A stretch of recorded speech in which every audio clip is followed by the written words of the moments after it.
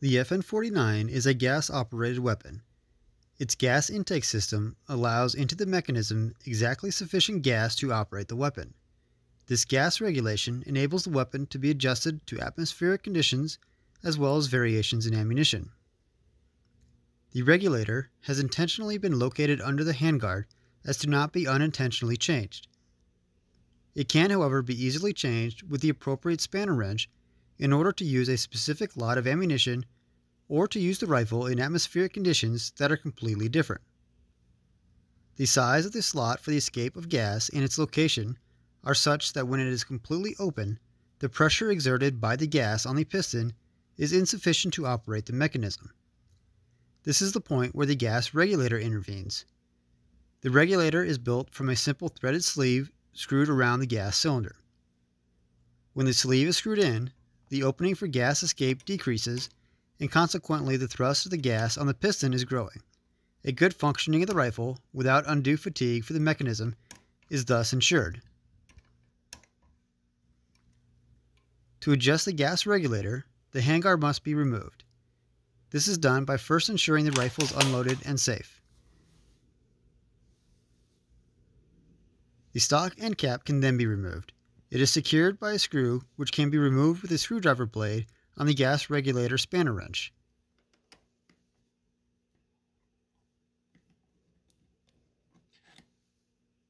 With the screw removed, the stock end cap can be slid forward and the handguard lifted off. The stock end cap should then be resecured for the adjustment process to secure the rifle barrel and receiver to the stock.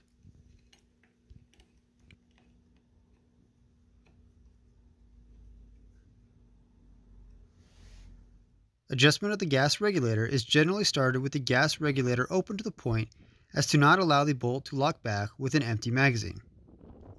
After loading a single round, fire the weapon and observe if the bolt locks back. If not, screw in the gas regulator using the spanner wrench. This can be done a single notch at a time or several. Load another single round and fire the weapon, again observing if the bolt locks back. This process is repeated until the bolt locks back after firing. The gas regulator should then be screwed in another couple notches to ensure reliable functioning with slight variations. The rifle should then be loaded with a full magazine and fired until empty to ensure the rifle both cycles properly and locks back after the last round.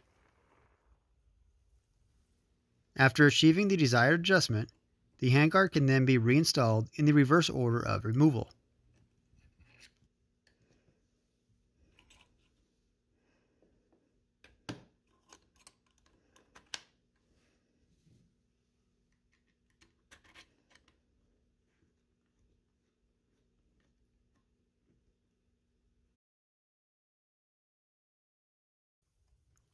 With the gas regulator adjusted properly, only the required quantity of gas is allowed to pass into the gas cylinder, and the fouling of the parts submitted to the action of gas is reduced to a minimum. In addition, the escape of the excess of gas outside of the weapon sweeps continuously into the air the residues of powder combustion, also reducing the possibility of fouling.